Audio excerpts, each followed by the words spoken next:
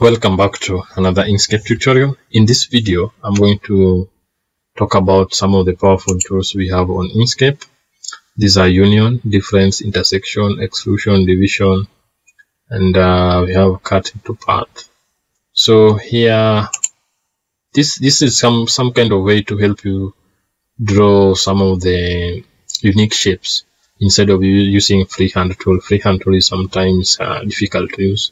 So let's say we have this these two shapes together. Let me just zoom a little bit and move this one down like that. Probably I should reduce the size like that and zoom out. Then I can select the circle here and have this one drawn like that. Let me just click full circle on top there to have a full. This is not as this is an over. Sorry. So what I want to do is I want to combine this shape together then we have just one uniform shape. So here I select both of them and I say I come here to path, then union. So this kind of form this this union. Before I do that, let me Control Z. I just want to duplicate this and then put it here, put another duplication there like that. Yeah, this one can be there. So let me do that again. You select both of them, then you come here to path, then union. So this is different from group, because here I can just hold the shift key and change the stroke color to blue. You can see, but it is different from group in the sense that if I come here to object and group this together, one thing you have to notice that this one is no longer an object but is now a path. Like if I just click, I can now manipulate the shape like this, while this one is still an object but it is now grouped together. So the difference is that I can still select individual object there and I can change the stroke color individually. But this one I cannot no longer do that. I can't do that any longer. So let me just ungroup this. Control Shift G. Control Shift G. So another thing we have here is the difference. So difference is like the opposite of union. This is how it works. I select that, then I click here the difference. So the difference is kind of take the shape. So the object with its shape is being captured is the one which is on the top layer.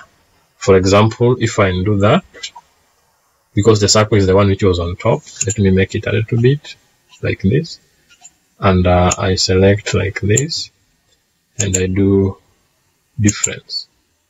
You see? Because the circle is the one which is on top.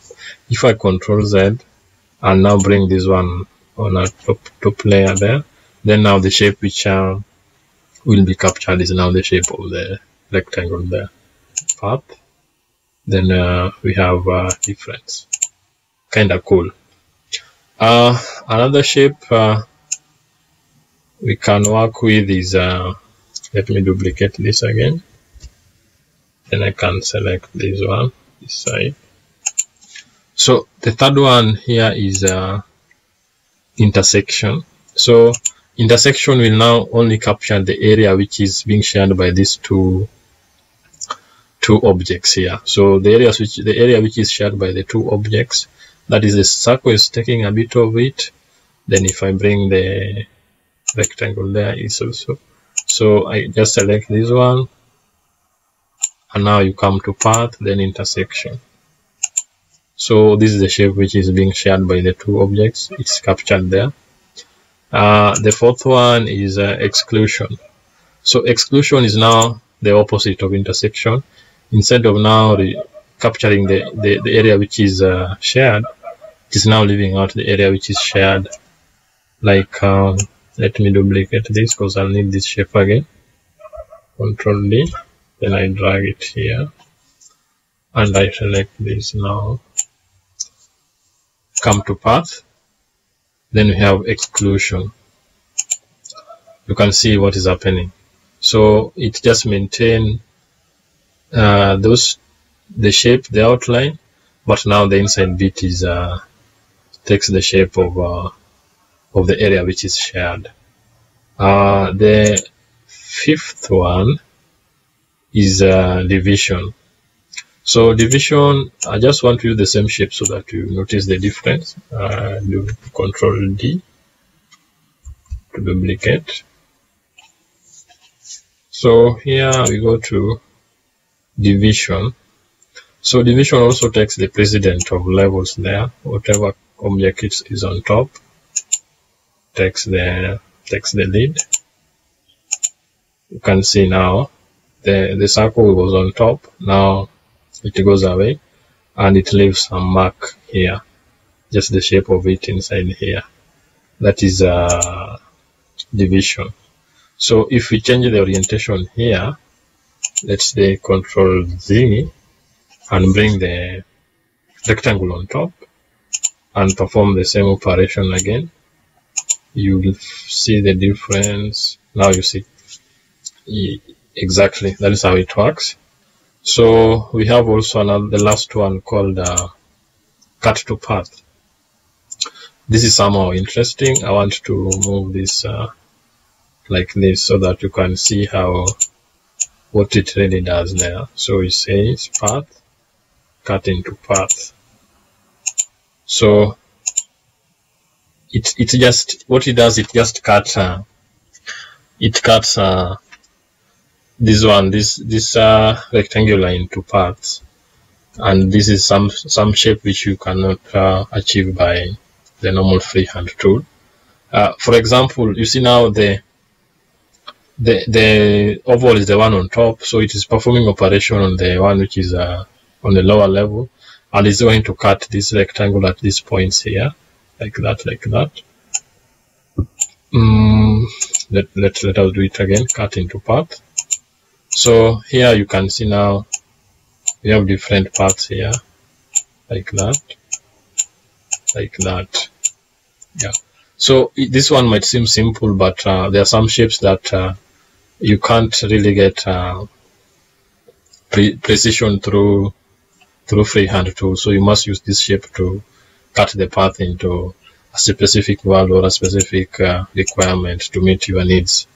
I will also suggest that you can also find more on help. Then you can go to tutorial. So there is a lot of tutorials here you can go through for during your free time. And on this, whatever you are doing now is on advanced.